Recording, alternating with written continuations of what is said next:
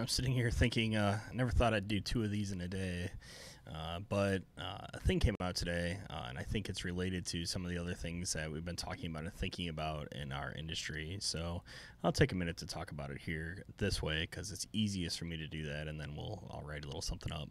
So today, on top of all the things we've been going through as an industry, a 9.8 CVSS vulnerability was released in Apache HTTPD server. And already the memes are kind of flying around, and it's huge. It's right, like I've seen the picture of the train. I probably could have dug it up.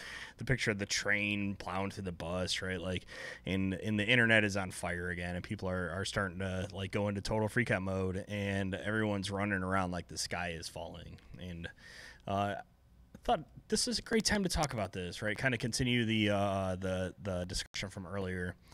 So I honestly think that CVSS 3 is broken from a scoring standpoint, right? So I fully agree with the fact that this is a CVSS 9.8 or very critical bug in Apache. However, that is only a bug if you use mod Lua, and that is a very non-default configuration in Apache. Right, so not only do you have to be using mod Lua, you have to be using the parse body function inside of your script for this to be vulnerable, right? So yeah, this is a full RCE, right? Like, but it's an RCE that the exploitability or the stars that have to line for this to actually be present in a problem in a stack is very high. Right, so this I think is a problem where this whole SBOM or software bill of materials movement is going to struggle. Right, so at what point do we go too far? Right, so we note in my software bill of materials that we use Apache. Right, do we note that we use mod Lua or not? Right, in our Apache configuration, do we have to call out every single module we have enabled in Apache?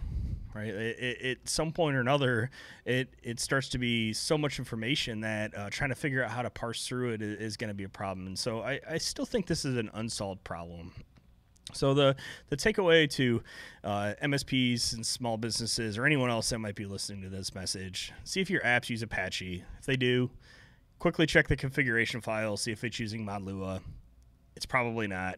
If it's not, move on with your life. Right, this shouldn't be a weekend destroying event. It shouldn't be a Christmas destroying event. Right, this should be a relatively quick thing for people to get through. You're gonna find it in WAMP situations, but the number of places that I think actually use Lua are probably pretty low. Again, this ties into burnout, the whole burnout discussion I was having, right? Because again, we're getting the whole InfoSec community running around like chickens with their heads cut off and their hair is on fire and all those other things we say. And the MSP community, which is listening closely to the security community, oftentimes doesn't have the knowledge to know whether they also should be doing the same. So I'm here to tell you that in this case, do the things I said. Check Internet Exposed first. If it's Internet Exposed, it runs Apache. Check the config. If no mod Lua, move on with life. And that's it. Thanks.